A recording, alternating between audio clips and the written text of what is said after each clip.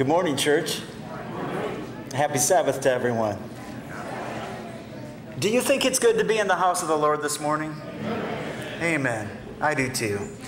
I'm glad that I'm here today, and I'm glad that you're here today, and I know that the Lord has something special in mind. I want to tell you that today I have entitled the message, it's a different kind of a message for me. There we go. It's a different kind of a message for me. It's called Seasons Change. And I've entitled it that for a specific reason. And I'm going to give a little kind of a different sermon today. This is not going to be a polished sermon. It is going to be just me sharing with you from the Word some things that I believe are very important. Okay, so why don't we begin with a word of prayer and we'll proceed. Father, I want to thank you for the privilege of being able to gather here with brothers and sisters today to worship you. It's a beautiful, gorgeous day outside, and we thank you for that. And we pray, Lord, that as we get into your word and we consider what you're saying to us, that you will encourage our hearts and strengthen our faith this morning. We ask your blessing now in Jesus' name. Amen. So, when I think about seasons and seasons changing, I think about a lot of different things. I mean, everything from, spring, summer, fall, and winter to, your birthdays. Every year you have a birthday and it's a different season. I can remember how grown up I thought I was when I finally became a teenager, because it was a new season, right? And every year we have the new year and it's a new season. Every April we have a new tax season. There's always a new season that's coming. But I'm wondering about your life. And I'm thinking about my life too. And I'm wondering how the season is that you're in right now. What is the season of life that you're going through? What is it that God has for you? And I'm going to be very honest, and some of you have heard me say this during prayer meeting, so I guess for you it'll be a little redundant. But I'm going to be very honest and tell you that in 2018 so far, this has been an extremely tough season for my family. It's just hard. It's been a hard year so far. Maybe some of you can relate. Maybe it's been hard for you.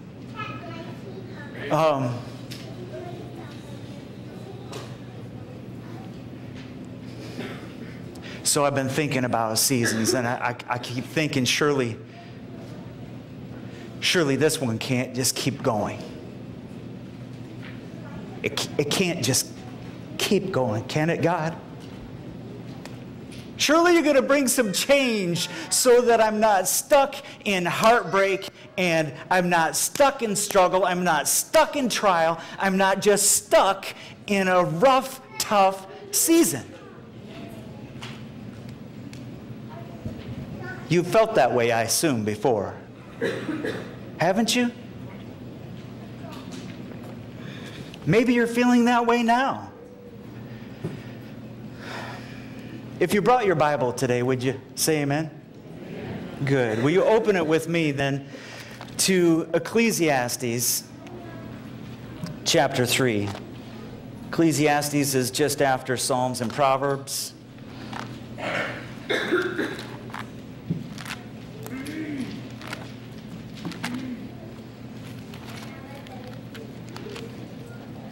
Ecclesiastes chapter 3.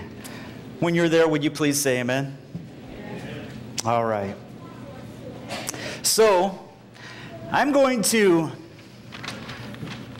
read just the first verse to begin with. Okay? In the first verse, it says, to everything there is a season, a time for every purpose under heaven. To everything there is a season. Okay?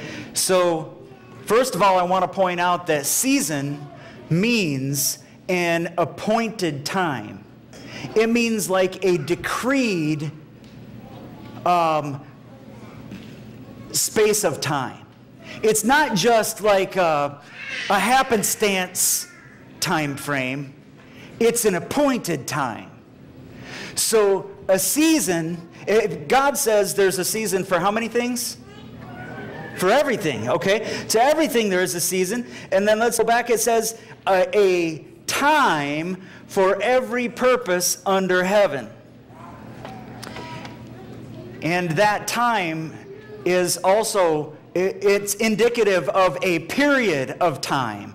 Like a space of time, not just a day, but a season, a period of time. So one other thing that stands out to me from verse 1 is that it says that there is a time for every what? Every purpose under heaven.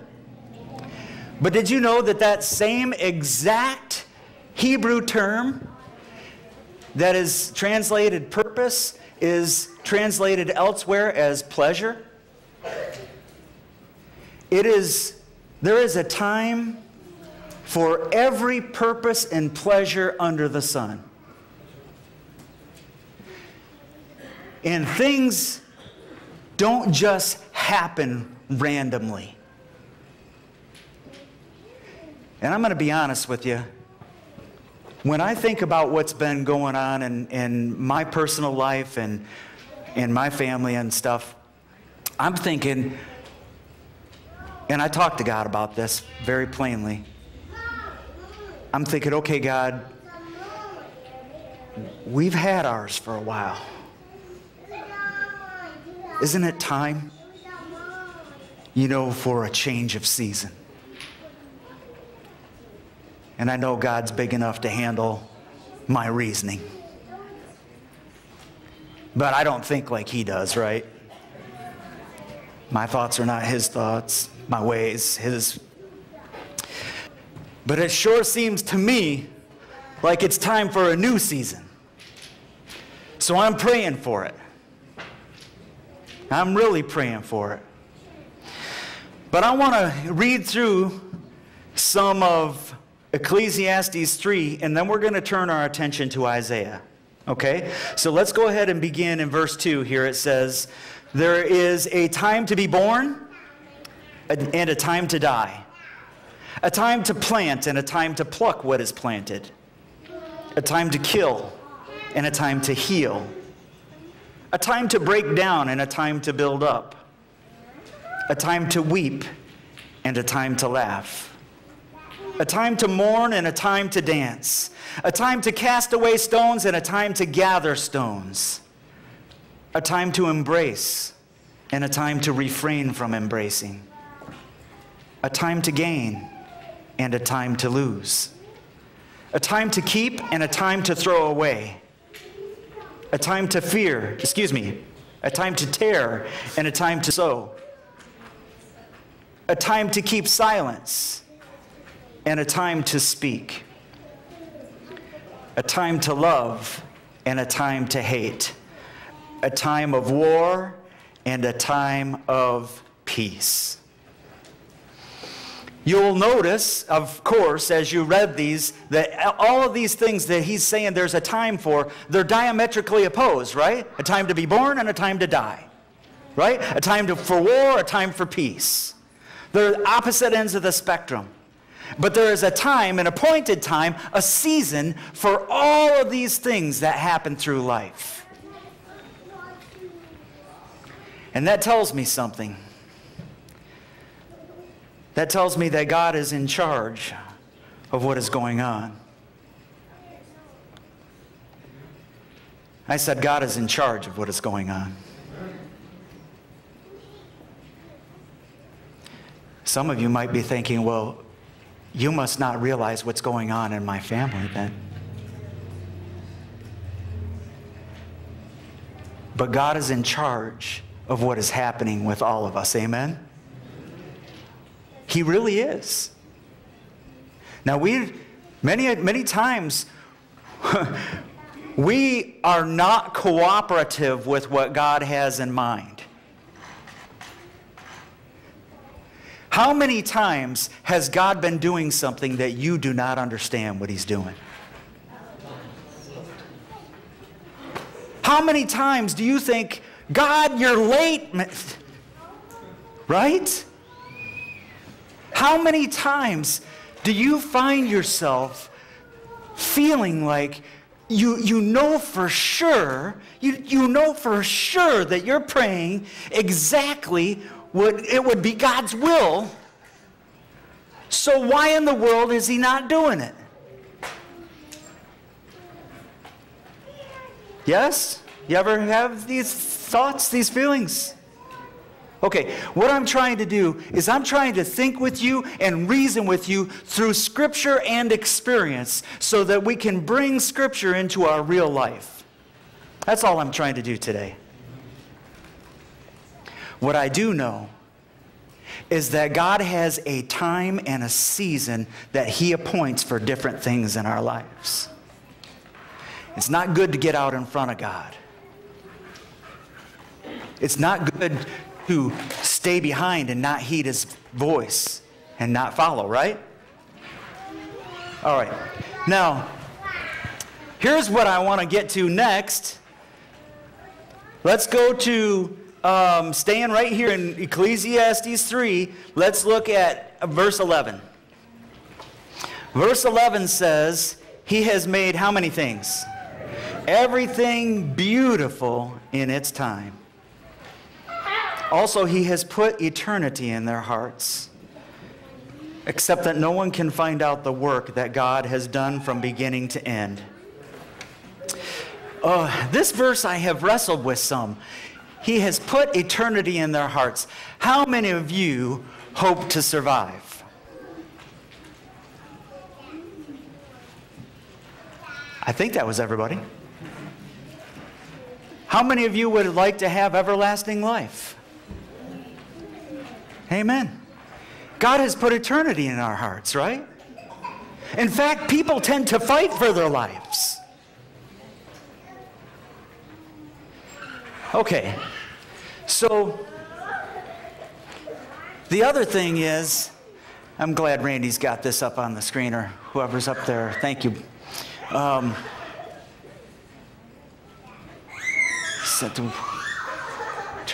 So that no man can find out the work that God maketh from the beginning to the end.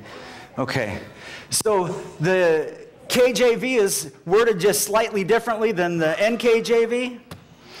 And so I'm going to look back at mine so I can get my track of thought again. He has made everything beautiful in His time. He's put eternity in their hearts. Oh yeah, no one can find out the work. That's what I wanted to emphasize on. No one can find out the work that He has done from beginning to end. So let me ask you this. Have you ever tried to understand, really understand what God is doing, and you just don't get it at all? Not at all. Listen, there's a reason He tells us in His Word that His ways are not our ways.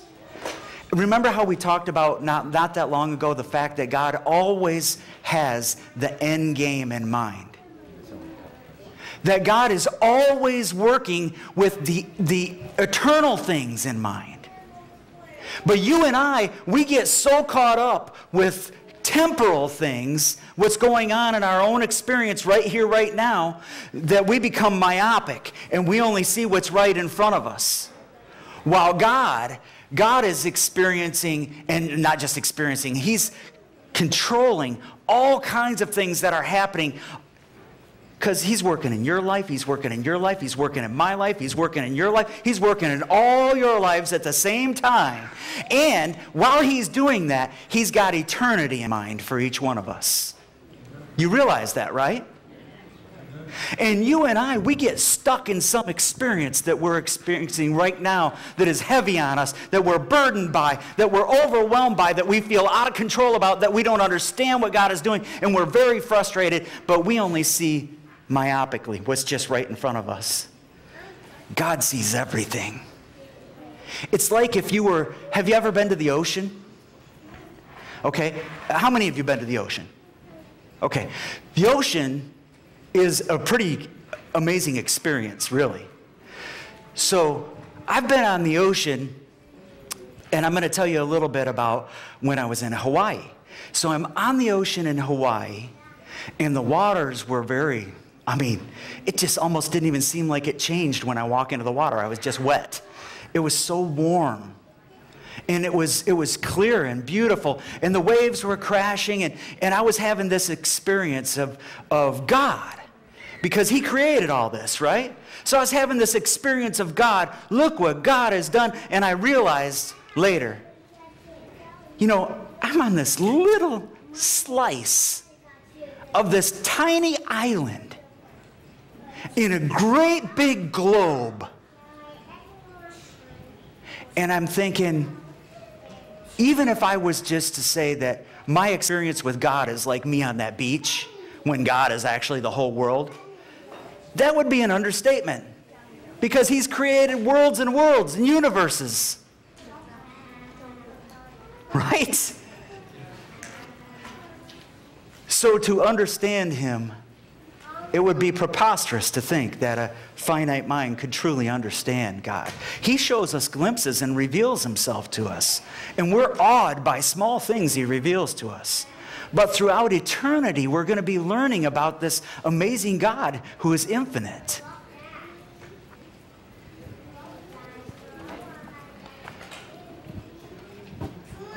Do you know why I'm talking about all this? I am talking about all this because I'm trying to tell you that what you're going through in your life, it is for a season.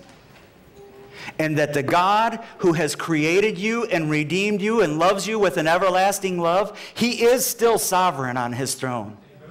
And I'm sorry to tell you, but there's going to be many, many times that you do not get what He's doing, or you don't understand His timing or anything. But we must believe that He's got our best interest at heart, and that He's always working for our eternal good. Amen? All right, now that I've said all that, I want to turn over to Isaiah chapter 61. Isaiah chapter 61.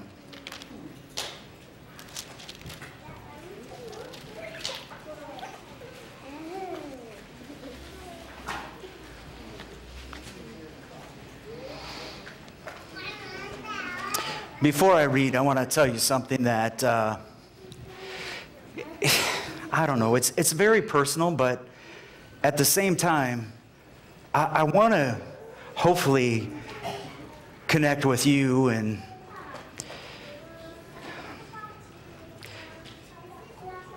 let me just say this. I've decided I'm going to be like the persistent friend. You know the parable, right? You keep knocking at the door, go away, we're in bed, the kids are in bed, knock at the door, go away, it's late. Finally, open the door and give you what you're asking for, right? I've decided I'm going to be the persistent friend, and I'm going to tell you something. I am praying for Jubilee in my life, in my family. I'm praying for Jubilee.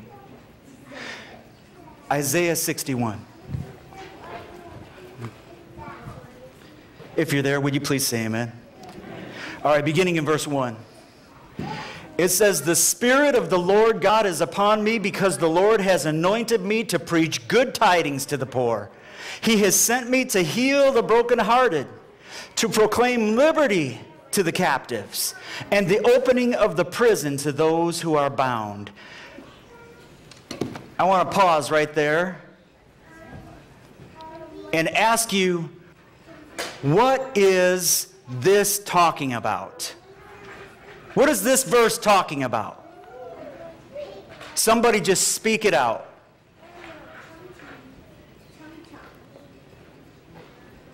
Come on, don't be shy. What is it talking about? It is. It's talking about Christ's ministry. It's what he came to do. It's his mission statement, basically, right? This describes the ministry of Christ. Remember when he took up the scroll of Isaiah in the temple, it was this that he opened to and he read.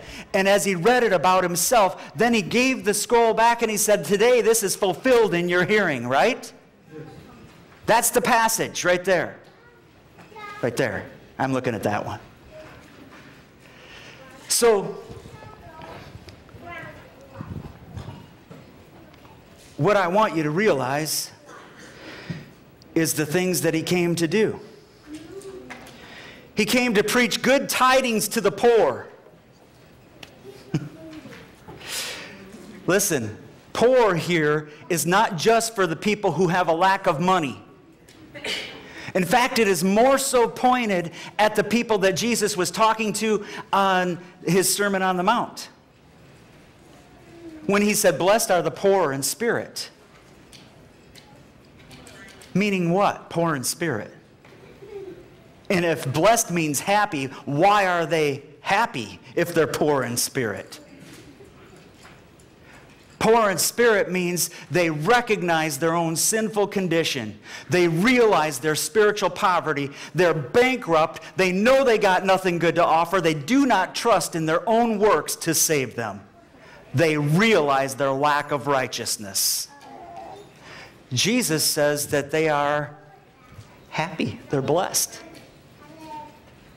You know, because you must realize, and I must realize, that I can't bring enough good to the table ever to save myself. A lot of people believe that if the good outweighs the bad when you're done, then you're in. That's a program of works. What it is do you have Christ standing as your atonement for sin? Have you trusted in him and in his righteousness, not yours? That's what makes the difference, right?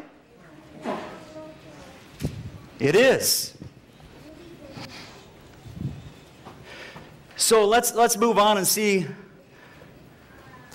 what he's saying. He came to preach good tidings to the poor. That's good news, right? That it's not about if you can do good enough and be perfect. No, it's that he has done good enough and is perfect and will represent you. That's good news. Secondly, he sent me to heal the brokenhearted. I want to ask you, how many of you have ever been brokenhearted?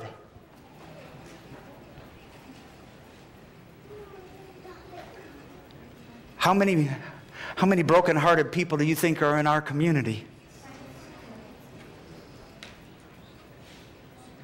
Jesus is saying that he came to heal the brokenhearted. I'll tell you what, I need him to keep working in me, on my heart. I've suffered my share of heartbreak even this calendar year.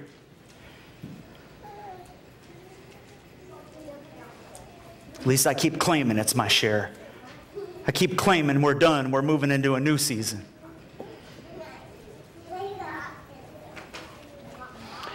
It goes on and it says to proclaim liberty to the captives and the opening of prison to those who are bound. You ever been in bondage before? You ever had a habit you can't break? You ever been held captive by your own fears or inhibitions or by lies?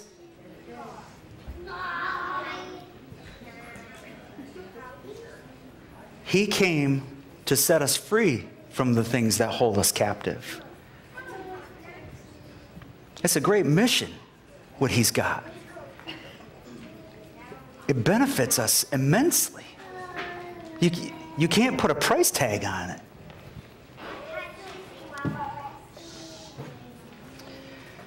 I'm going to keep going down here. In verse 2 it says, to proclaim the acceptable year of the Lord and the day of vengeance of our God, to comfort all who mourn. I want to ask you first of all, what is the acceptable day of the Lord? The acceptable day of the Lord, friends, as it is used in this context, is the year of Jubilee. It is Jubilee. Do you know what happens in Jubilee? Listen, you got 49 years of life going on with all its trouble and hardships and burdens and everything like that. But the 50th year is the year of Jubilee. In the year of Jubilee, if things were tough for you and you had to sell off your property, guess what? You get it back. You get it back. If you have fallen on hard times and you are over your head in debt, it's wiped out. You no longer have debt.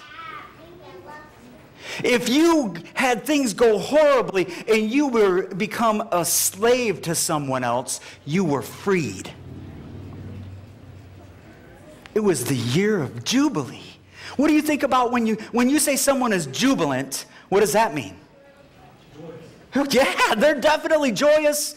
And that comes from Jubilee, because you can imagine people were very joyous when they were getting their property back, when they were getting their freedom back, when their debt was wiped out. Right? Come on, church, are you with me?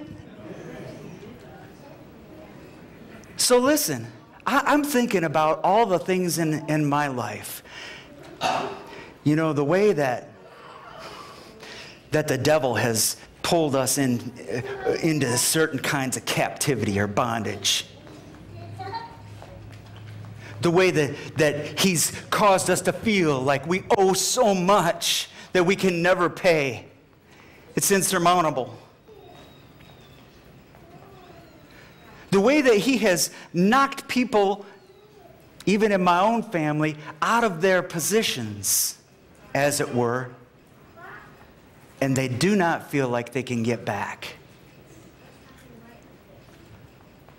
Listen,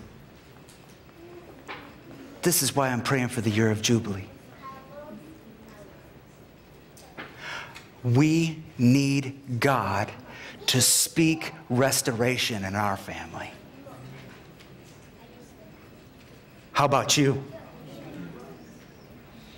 You know, sometimes it's not easy getting up here and just being vulnerable and telling you what I really got on my heart and on my mind. But I'm going to tell you something. I don't know about you. I don't know where you stand. But I am all done with pretense. I am way past pretense. It is time to be authentic with the Lord Jesus. Right? And we as a people ought to be authentic before Him. We ought to be really taking strong consideration of what He says in His Word and what it means for our real lives.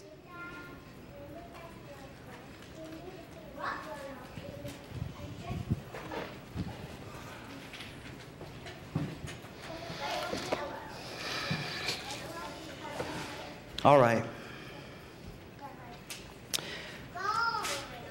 Also, the second part of verse 2 talks about God.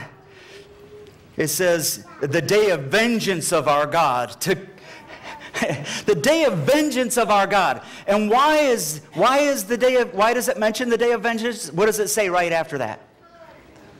To comfort all those who mourn. Have you ever wished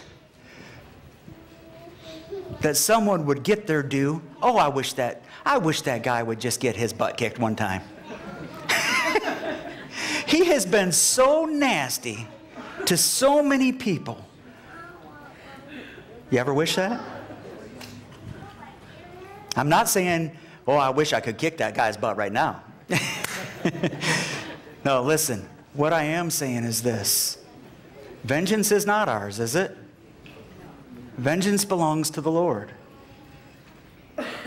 Now, I do want to say this. God doesn't expect us to turn away from what is obviously wrong and not step in. Listen, in Proverbs it says that God hates hands that shed innocent blood, doesn't it? You can then make the deduction that God loves hands that protect the innocent. Amen? I don't think that's a stretch. But I will say that God is going to come and finally set things right. Maybe you've been really wronged by people. Maybe somebody has really, really done you wrong. And I'm not just trying to get you to dwell on that, because we don't want to consume ourselves with that person that really bothers me or whatever. That's not a good way to think. But I will say this. Where you have been done wrong, God will see that it's made right. Even the worst wrongs. And we know some abuses and stuff have been atrocious. But God will set things right.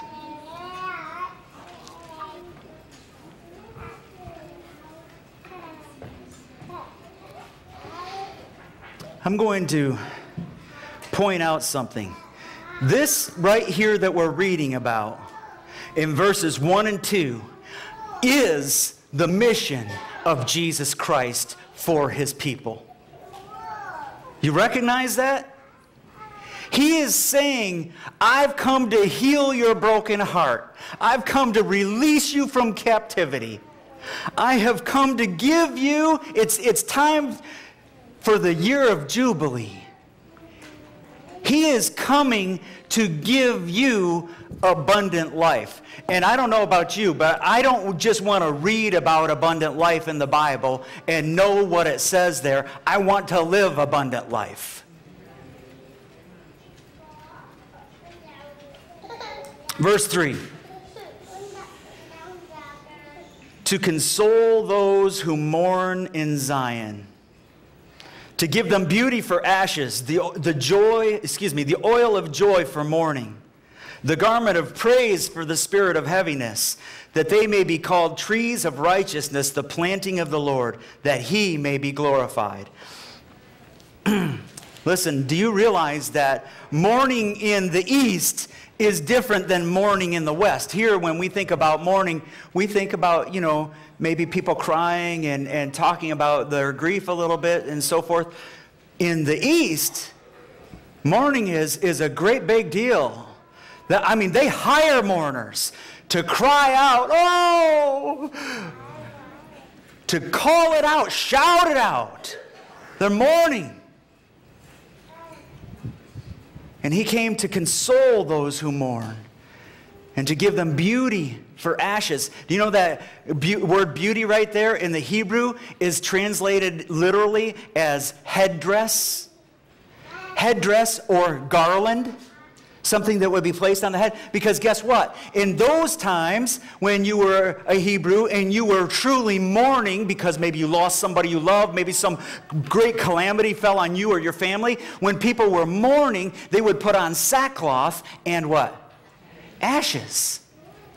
Meaning they literally would put on these garments for mourning that were tattered and torn, and they would put on ashes. They'd take ashes and pour it over their head, rub it on their face. They would put on those things to demonstrate that I am feeling very, very downcast. This is powerful for me. I'm mourning. But he's saying, I'll give you beauty for ashes. You're going to exchange the ashes for this beautiful crown that I have for you. Because we're going to indicate here that the mourning is over. Okay? Also, where it says the oil of joy for mourning, because while they were mourning, you realize that they don't use oil. They don't ever use oil when they're in their period of mourning. So if they get the oil of joy, that means that the mourning is over. Put away your sorrows. You got the oil back. And listen, people used oil differently than we think about oil simply for like anointing these days. But they would use oil to make their face look fresh and alive and vibrant.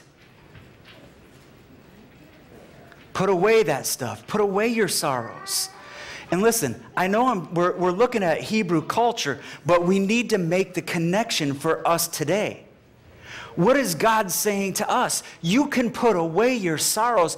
I have for you the oil of joy. Look at the next one. It says the garment of praise for the spirit of heaviness. Have you ever felt like the weight of the world was on your shoulders? Oh yeah. You're so burdened, it almost feels like you have to walk like this. Right? Just you feel so heavy. But he's saying he's going to exchange that out and give you the garment of praise.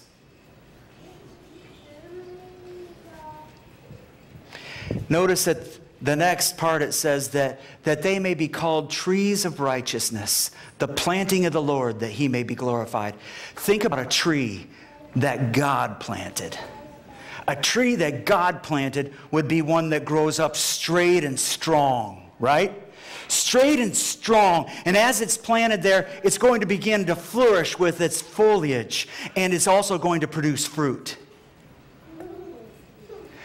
God has come to make a powerful difference in our lives. Listen, we're not supposed to just be oppressed and beaten down and downcast and stuck where we are. We're not, folks. The Bible says that we are more than conquerors. Isn't that right? Oh, come on, that's so weak. Yep, that's what it says. Are we more than conquerors? Do you believe what the Word of God says? I do. Sometimes I'm challenged by it, though, if I'm honest. Sometimes it challenges me.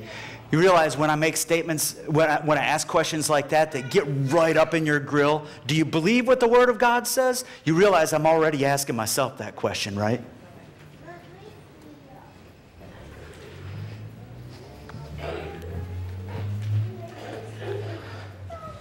What I'm trying to get you to see is that there is a season that God came to bring us into that is called Jubilee.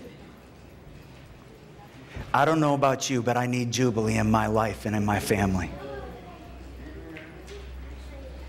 It says here in verse 4, and they shall rebuild the old ruins, and they shall raise up the former desolations, and they shall repair the ruined cities, the desolations of many generations. Listen, when Nehemiah was released to go back to the cities for the purpose of rebuilding it, when he got there to Jerusalem, it was laid waste.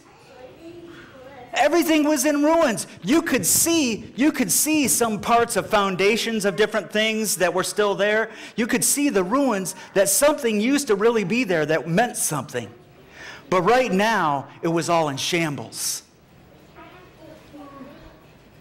But God says, they shall raise up the former desolations, rebuild the old ruins, repair the ruined cities. I'm going to tell you something. I've been meeting with someone, and as I have, we've talked about looking at our families and our lives and stuff. And this person shared with me that they've made many, many mistakes. Can you imagine that?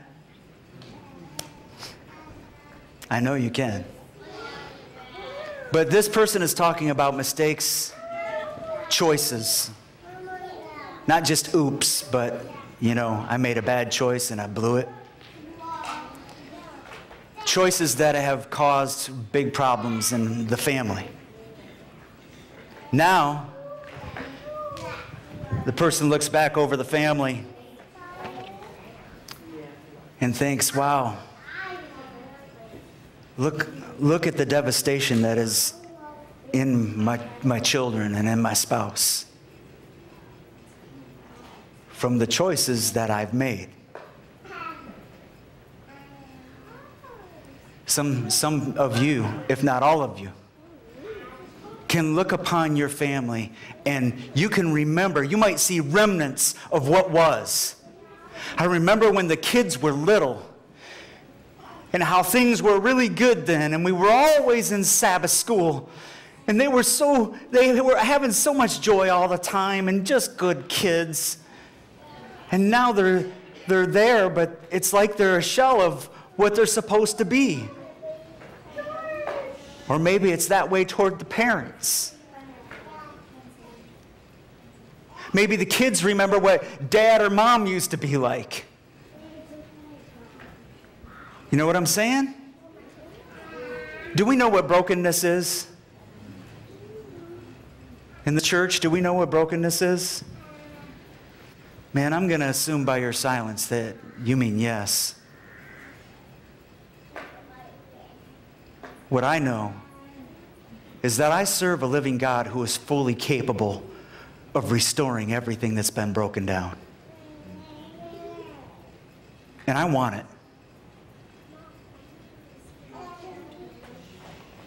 it. Maybe you think, Pastor, I don't even have to look at my family. I just look at my own life and I see ruins. God is in the business of rebuilding and restoring what ought to be. What time is it? It's about noon? Yes, straight All right. noon. Verse 5 says, strangers shall stand and feed your flocks. And the sons of the foreigner shall be your plowmen and your vine dressers. Strangers, maybe they were once enemies. And now they're friends. They're working with you. They're supportive. You know, God can turn things around radically.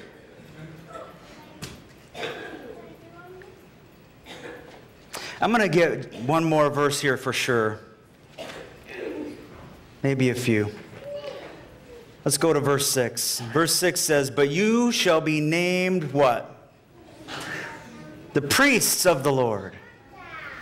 They shall call you the servants of our God, and you shall eat the riches of the Gentiles, and in their glory you shall boast. You shall be named priests, like the tribe of Aaron. You should be named priests. After all, if you are a new creation, like it talks about in 2 Corinthians chapter 5, it says that you are an ambassador for Christ, doesn't it? That you have been given the ministry of reconciliation, right? So it is the priesthood of all believers. You are, and so that means that you have a major task. That means that your task is to represent to the world what Jesus is like and to bring people to a saving knowledge of Jesus. That is our job as his priests. Man, that's a big task, right? Bring people to a saving knowledge of Jesus? How are you going to do that?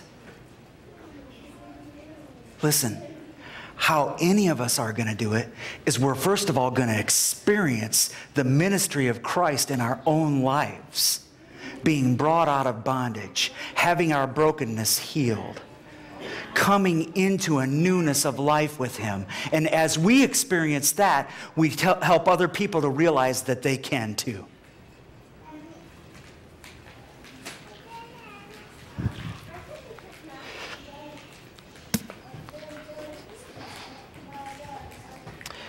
All right, I'm going to move on to verse 7.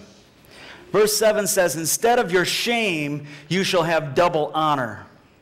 And instead of confusion, they shall rejoice in their portion. Therefore, in their land they shall possess double. Everlasting joy shall be theirs. You know what this makes me think of? It makes me think of Job. Job was the richest man in the East. And he lost how much? Everything.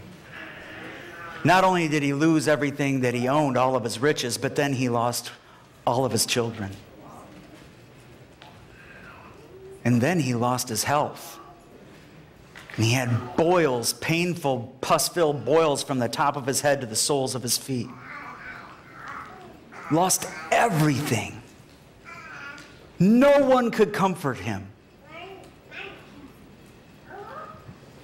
Even his wife ended up saying, why don't you just curse God and die? I think it was more of maybe a mindset of, man, just get it over with. This is horrible.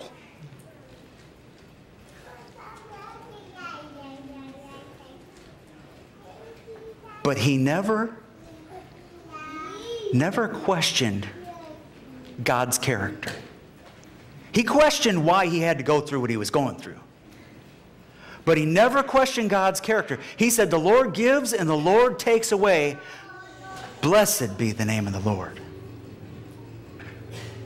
You know, everything that happens to us in this life, when it's all going good, we might be quick to say, man, God is sure good. And then when it all starts going bad, we look to God like, what in the world's going on? I thought you were supposed to be good. And he is good. He's good whether what's happening with us is easy or difficult. Isn't that right? He is the same God. He is always the same God. That is exactly why I love him and I'm learning to trust him. Because he is the same yesterday, today, and forever. I can depend on him.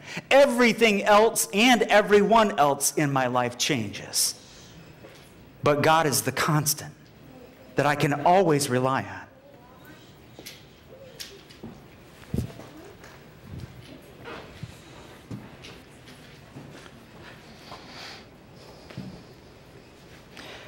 So Job lost everything, and was that the end of the story?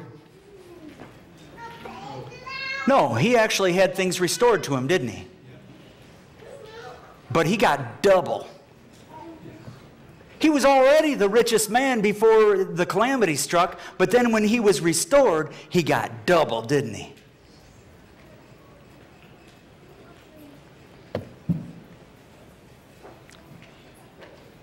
You might feel like you are under great affliction. You already know that I have felt like I've suffered quite a bit of affliction this year. Lots of different ways, too. Doesn't seem to just be one avenue. Coming from front and behind. You know what I'm saying? All sides.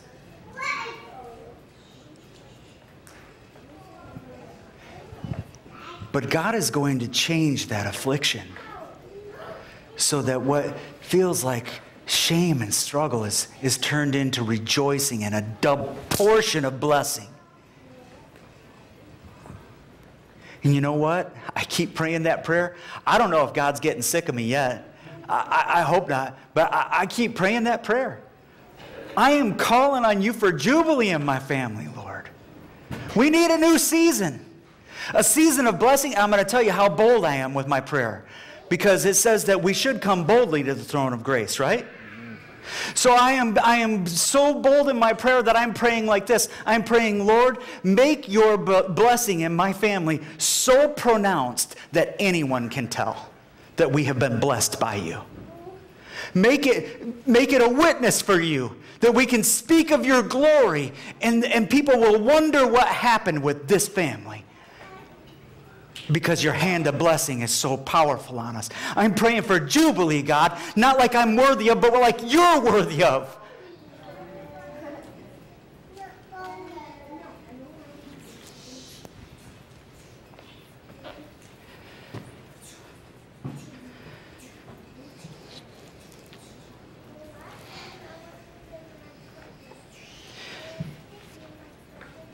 I'm going to skip down to verse 9.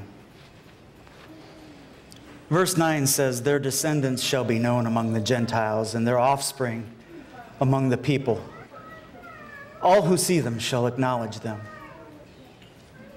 that they are the posterity whom the Lord has blessed.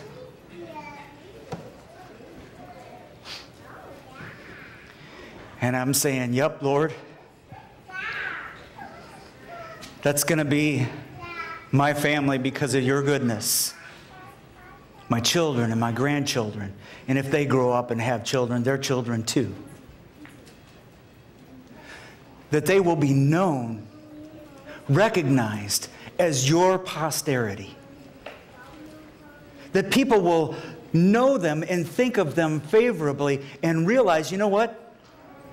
Those people right there, they're the people of God. It's not outrageous to pray like this. You know why? Because I am praying according to the Word of God. That's why it's not outrageous.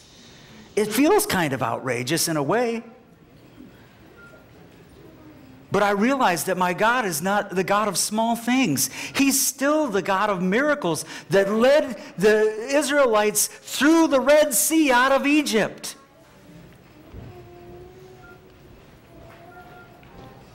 Anyway, I'm going to close.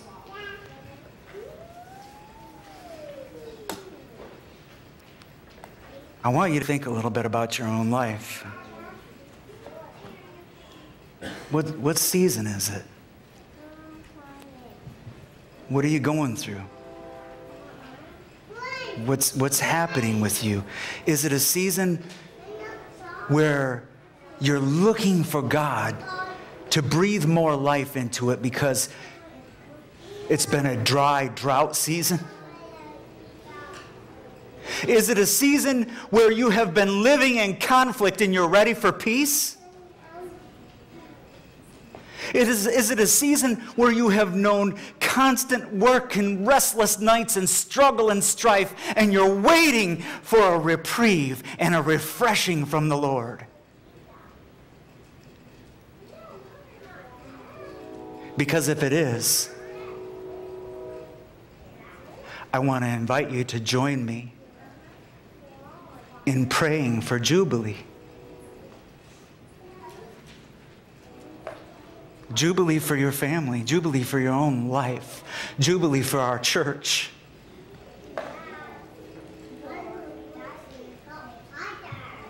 I need Jubilee.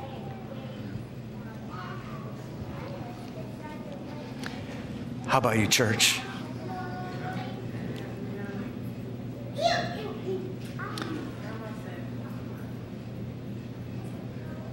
Let's pray, shall we?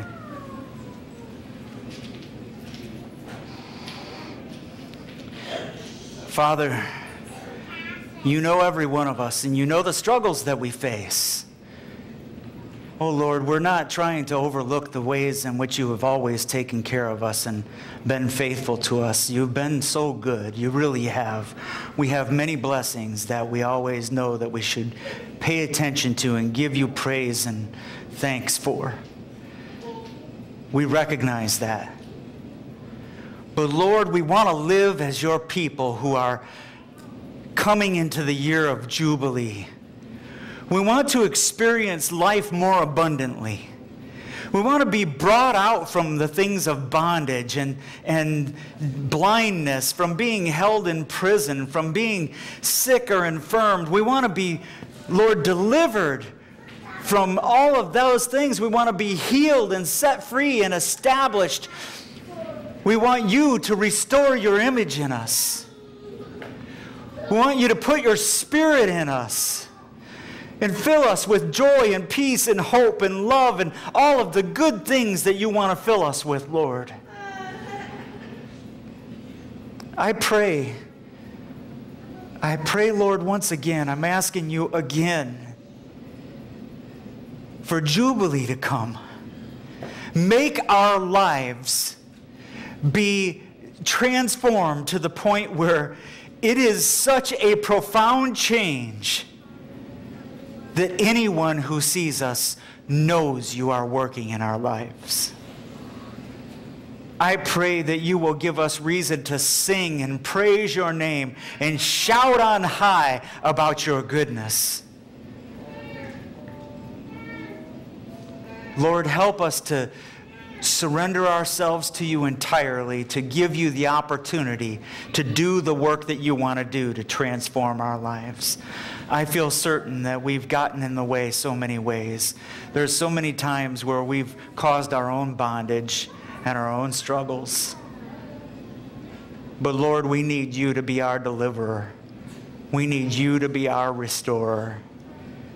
You are our only hope, but in you, what I'm reading about in Isaiah chapter 61, I want that for my family, and I want that for the families of this church. So please, Lord, give to us in a way that will make the community around us stand up and wonder what's going on. And then we can testify of your power, your peace, your goodness. I thank you for hearing my prayer. And I'm asking it in the wonderful and mighty name of our Savior, Jesus Christ the righteous. Amen.